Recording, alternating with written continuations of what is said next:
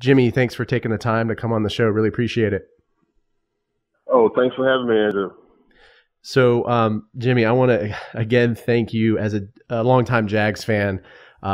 You've brought us so many, great memories throughout the mid '90s with just some of the great plays and touchdowns and just memories. So, I want to thank you again for that. Well, it was my job, man. I just appreciate that I was able to provide some entertainment for you and some excitement in your life at the time. It was exciting for me to be able to, and an honor to be able to play in the NFL, and also an honor to be able to play in such amazing fans that we have in Jacksonville. It was one of the greatest times of my life. I wish I can go back to the day and redo them.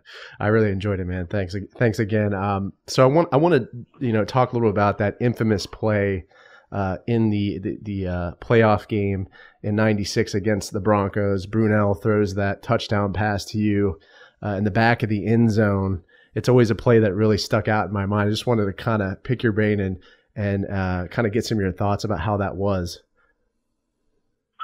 Well, I mean, we were on a drive, and Mark Brunell had made this amazing 30-yard run to get us within field goal range. Being that we were playing the great John Elway, we knew that he was known for having fourth quarter comebacks. I think we were up by a touchdown, maybe. I can't remember what the score was, but we needed a touchdown, not just a field goal, because he was going to go down and put them in position to score, which he did. So we knew that we had to get the ball in the end zone at that time.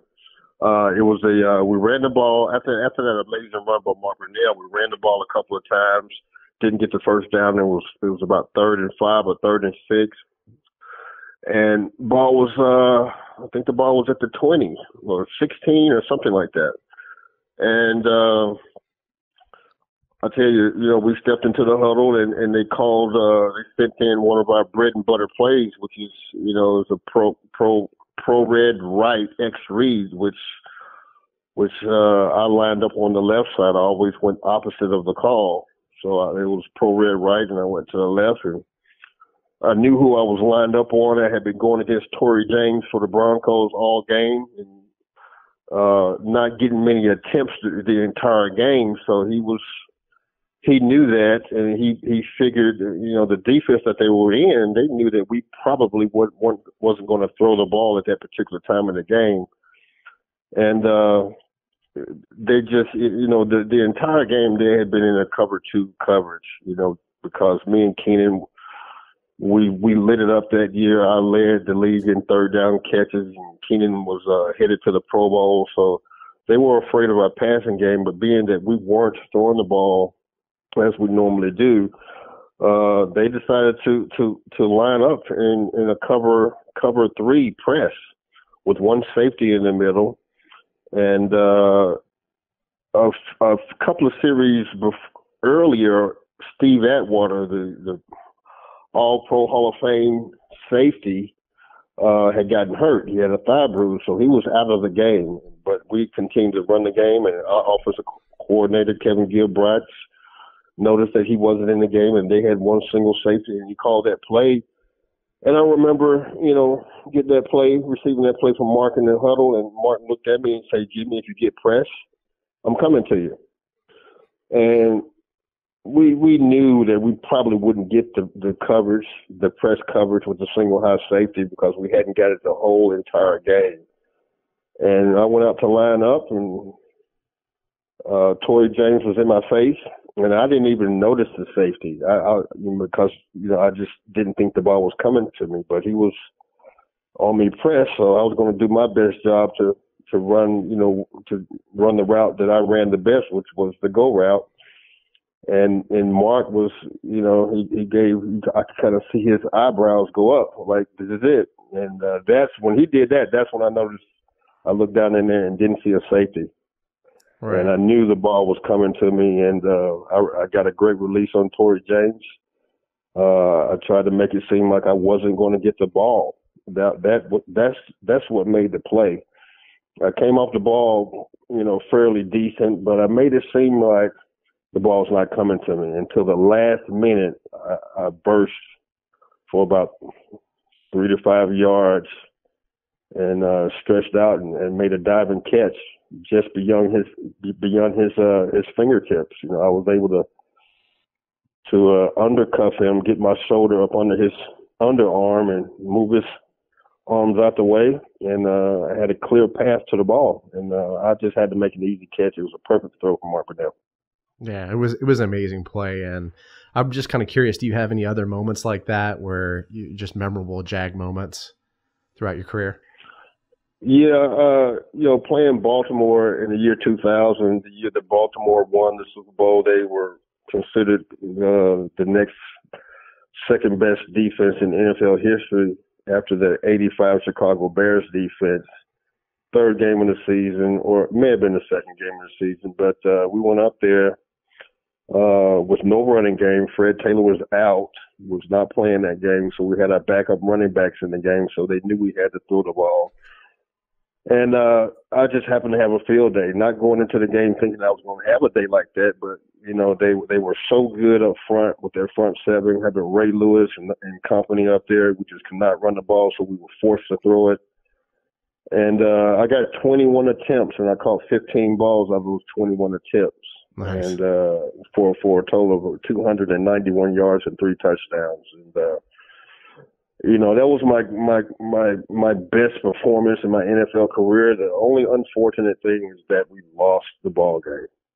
We lost the ball game by 3 points. You know, Baltimore got the ball, you know, with about a minute and 40-some seconds left, and drove down, threw a post right over the middle to Shannon Sharp for a touchdown, and they beat us.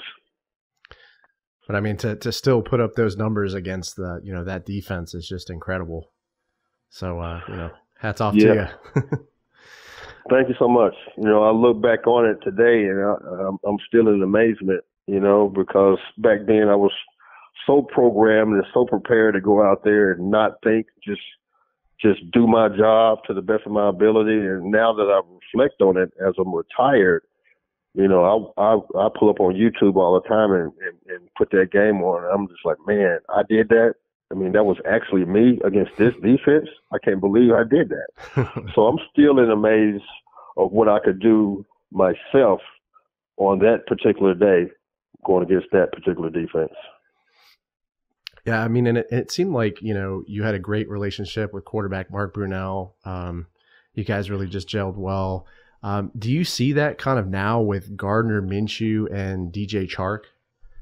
No, not at all. Not at all. No, okay. Not even close. Not even close. I know it's a little. I know it's a little early, but you know. Well, the only similar thing is that they have an opportunity to grow together. You know, right. DJ was drafted 3 years ago. Minshew was drafted 2 years ago. So me and Mark came in the same year, which was '95, and we became starters in '96. He became a starter, you know, the first week of '96, and I became a starter the 8th game of 1996. So we kind of grew together. Now, even though he was the starter, you know, Andre Rison was the starter then, and they just could not get on the same page. And we would notice that the offensive coordinator and Tom Coughlin would send me in as the third receiver, but I wouldn't go in as the third receiver. I would go in and line up as the number one receiver, and they would move Andre Rison to the third receiver spot on third downs. And by doing that, I became the number one target. I was a starter without being a starter, if you get what I'm saying. Yeah. And I was able to lead the entire NFL in third down catches that year. And you know, you mentioned Tom Coughlin. I was just kind of curious, what was it like, you know, playing under Tom Coughlin? Because I could hear, you know, I heard some rumors that some of the training camps could be intense, but I just wanted to kind of pick your brain on that. Well, yeah, it's exactly. I mean, all of us complained, you know, because we thought it was a little bit, you know, overboard, but we needed that. You know, you had guys coming from different teams, free agents from everywhere, you know, in '95, and that training camp was tough because he was trying to get us to play like he wanted us to play, which was, you know, tough, discipline, in shape, you know. And I said discipline, but discipline will probably be the number one thing. Being a disciplined team and playing together and being a strong team in the fourth quarter. we didn't realize that during the course of our training camps and our practices, because we practice hard. Some days we practice 6 days straight, 2 a days. Well, now in the NFL with the collective bargaining, they're not allowed to do that. They never practice 2 a days, 2 days straight. It's a 2 a day on a Monday, then a 1 a day on a Tuesday, then they may be off on Wednesday. Right. So it's pretty much like a country club now. They don't put in the work that we used to put in back then. And I'm sure before our time, it was probably even rougher than that. Coach Coughlin was an old school mentality type coach. And, now that I look back on it, that's exactly the type of coach that we all needed back then, because you know what happened? The results were we put wins in the win column. Right. Right. So I wanted to talk a little bit about some of the corners that you faced in your career, and was just kind of curious, who were some of the best, or who was the best corner that you ever faced during your NFL career? Well, the best corner I ever faced, and I only faced him twice during my career, was Deion Sanders. Once when he was with Dallas, and once when he was with the Redskins. I only caught 2 balls on him out of those 2 games. I would say the second best corner would be a toss-up between Ty Law from the New England Patriots and Sabari Roll from the Tennessee Titans. And I think the third best would probably be Adam Pac-Man Jones. That gave me a lot of trouble also. Gotcha. So I would say those 4 corners would probably be the ones who gave me the toughest times during my NFL career, but definitely Deion Sanders would be the tops. He was an amazing athlete. I've never seen a guy as fast as him. I've never seen a human being run as fast as that guy. On the deep balls, deep balls were my specialty. He would line up outside shoulder, which he did a lot of game planning. He studied my film, and he knew to take away the way he was going to take away the deep ball is to play the outside shoulder and stay on top. And a couple of times they called the deep ball, and Deion Sanders, Mark overthrew me on purpose, and Deion Sanders ran past me and almost caught up to the ball. Wow. And that amazed me. That amazed me to see that type of speed. And immediately when that happened, I was like, I'm not going deep today. I mean, that was out of the question. So I was busy trying to figure out, okay, what else can I do on this guy? Well, I figured out during the course of the game that Deion was susceptible to all inside routes because he played outside shoulder. And he wasn't the best tackler. In fact, he hated tackling. He hated being blocked. A lot of times he would just let me block him. If Fred was running the ball to my side, he would let me block him just so he wouldn't have to tackle Fred. So with the run game, we could beat Deion Sanders. We could take advantage of him, and any inside route like the slant, the curl, or the in route, Deion Sanders would not follow you across the middle. So those would be the only two weaknesses against Deion Sanders. It would just matter if your offensive coordinator will call those routes. Right. And run the ball to your side. Right. So what about like the best corner that you practice against? Would that have been Aaron Beasley or? Yeah, I would have to say that was Aaron Beasley because, he was a big corner, 6'1", 200 and some pounds, the same size as I was. Strength-wise, he was in the weight room, so he was strong. He wasn't a burner, but he was strong at the line of scrimmage. Where I took advantage of defensive backs, I was in the weight room and I had a lot of power and strength with the speed, and I was able to just manhandle them, grab them at the line. I would go at the DB, grab them, and move them out of the way instead of them jamming me. So I would always take it to the DB. But in practice, I have to give it to Aaron Beasley because he prepared me to go out and beat up on some of those corners. And at the same time, it helped me become the best receiver that I could possibly be in going against a guy like that and competing against a guy like Aaron Beasley in practice every day. Yeah, you mentioned that you were physical off the line. Do you feel like there's less kind of physicality now and with the refs in the NFL and pass interference calls? Yeah. With the rule changing now, I would probably have 2,000 yards a season because you can't hit a receiver over the middle. We always had to worry about that, even though Keenan ran most of the middle routes. He was masterful in there.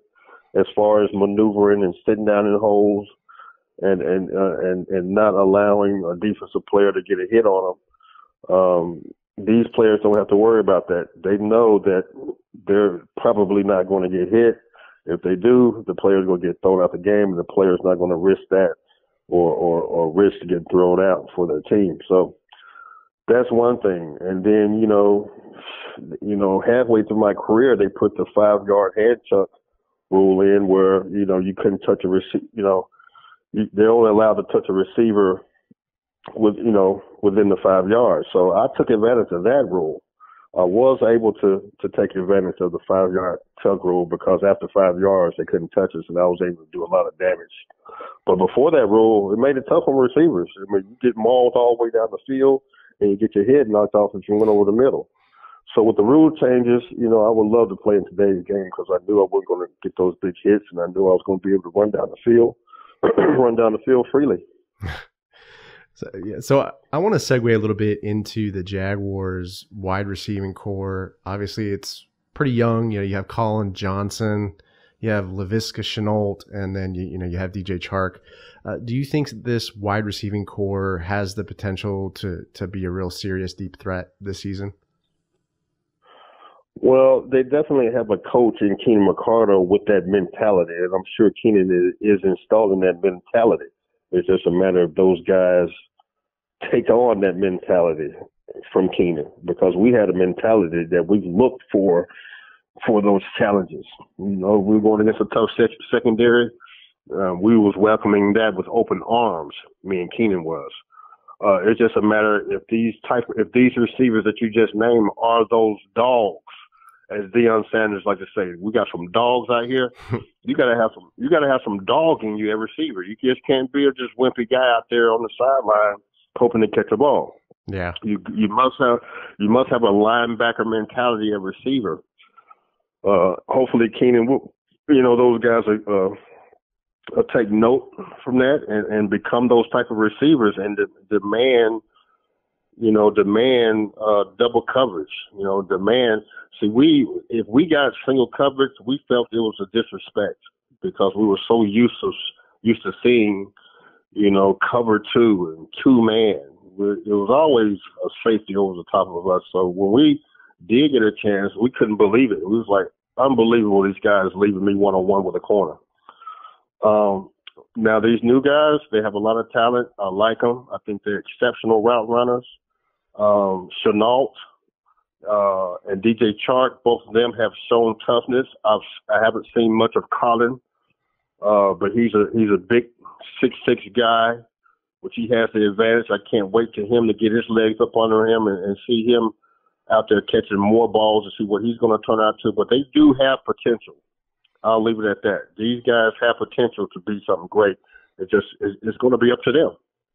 Yeah, I think you're completely right. I mean, from what I've seen from Shenault, he definitely has the potential, like you said, to be a dog. He's really physical, just kind of trucking people and kind of a multi-dimensional kind of wide receiver. He can run the ball too, so it's really exciting to watch. Yeah, you can line Shenault up at multiple positions. You can line him up in the slot. You can line him up at the wing. You can line him up outside on the perimeter. You can put him at running back. You can do a multitude of things with a guy of that stature, with that speed and that strength and that attitude. Right. So I look for the Jaguars, in the weeks to come, to start force feeding him the rock and seeing what he could do, because they definitely, with DJ Chark out the other night against Miami, I was looking for someone to step up. It seemed like they wanted Chris Conley to be that guy to step up. And the balls that were thrown to him, I didn't see much effort, and I was highly disappointed in Chris Conley. And I'm just being honest. It's just me. I'm an honest guy, whether you like it or not. But I was very disappointed that he showed very little. He put very little effort into going after the football, and that affects your whole team. And but hopefully DJ Chark will get back out there. As a missed opportunity for Chris Conley. I don't know if he'll get another opportunity, but if he does, I hope to see something different in him. I'm hoping that DJ Chark is back with Shenault, D.D. Westbrook. I hope to see him get back into the lineup. And So they got a nice core. It's just a matter of them having the opportunities. There's one other guy I'm leaving out. Oh, Keelan Cole. He's been a playmaker. Yeah. He's been a playmaker. I really like he's got a lot of heart. Yep. Doesn't necessarily have the size or the speed, but he's got heart, and that matters. Yeah, he's really made just a drastic improvement, especially last season, and then he's shown a lot of potential this season as well. So really excited to see what he can do. Yeah, I am too. So I want to go back to Gardner Minshew again.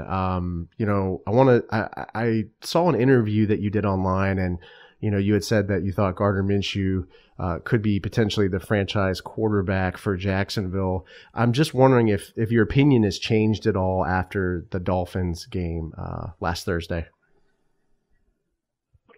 Well, the Dolphins came in with an outstanding game plan. Flores has that team playing hard. When you play the Miami Dolphins, you're gonna have to play hard in order to get a win.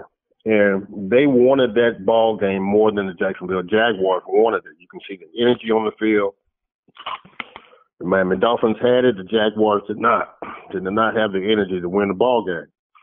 Like I mentioned earlier with Chris Conley, not putting in the effort at going to get some of those balls he could have got to. And the Jaguars were just kind of flat. And when the Dolphins, with an outstanding game plan, they made the Jaguar defense look real bad.